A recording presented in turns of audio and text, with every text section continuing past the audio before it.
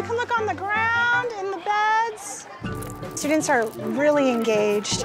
They're excited to learn about the gardens.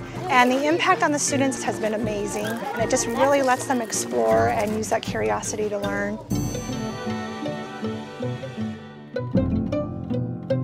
We built our first garden over in first grade, taking out a space that was where people dumped furniture. And we just slowly changed one area at a time each year. We started a couple of years ago by putting in a few beds, just planting with the kids and trying to figure out gardening and working it into the curriculum. We went through the Nevada State Standards and the Next Generation Standards, and we wrote curriculum based on that. You'll see the art teacher out there with the kids. There's math, science, there's everything. When they're working in the gardens, it's all tied to our standards. We want to be able to feed our worms, and we want to be able to add to our compost.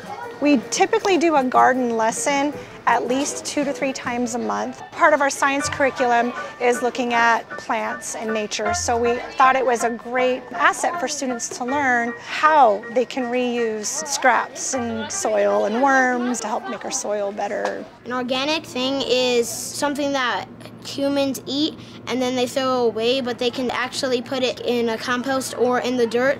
I think this is more important than math and science because they're helping nature grow. Initially, I just wanted my students to know that vegetables don't come from the grocery store.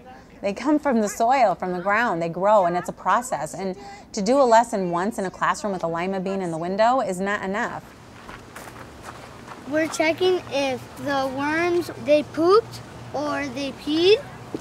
We check it by this. We need to pee so we can water our flowers and make them grow more. Students are actually in the gardens every day, even if it's only briefly. So sometimes it's something, just a 10-minute activity where they're maintaining. I check to see if the soil is moist by dipping my finger in.